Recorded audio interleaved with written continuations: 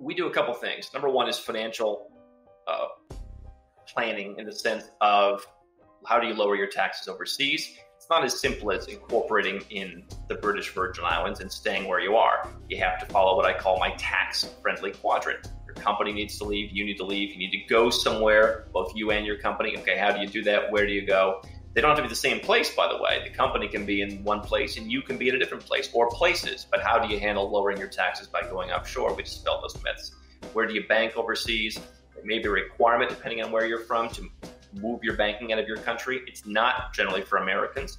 But if you want to diversify your money into other currencies, other countries, other banks, asset protection, things like that, that's the whole financial picture for you and your business. Then there's the picture of where you're going to live. Number one, it helps with your taxes. We want to find tax-friendly places to live. We want to find places with more freedom where they leave you alone. I believe that is available in spades outside of the West.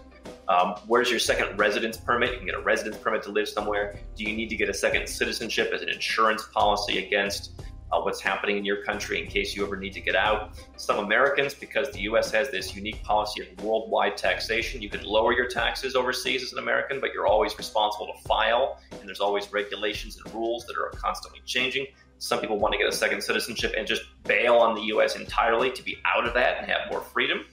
And then we also talk about investing, and so we look at markets like Cambodia, Georgia, Colombia that I think have a lot of potential. Some of them could be a rockier ride than others, but I think offer higher yields, higher appreciation, fewer regulations, lower taxes than developed markets people are investing in, whether it's real estate, stocks, bonds, business investments, etc. So those are the three things. And just to summarize, they can work together. A property you buy overseas to diversify your cash out of dollars into a different country, into a different currency as a hedge, can also help you get a second residence permit or a second passport. Living in that country, they might have a tax exemption that you can go and live.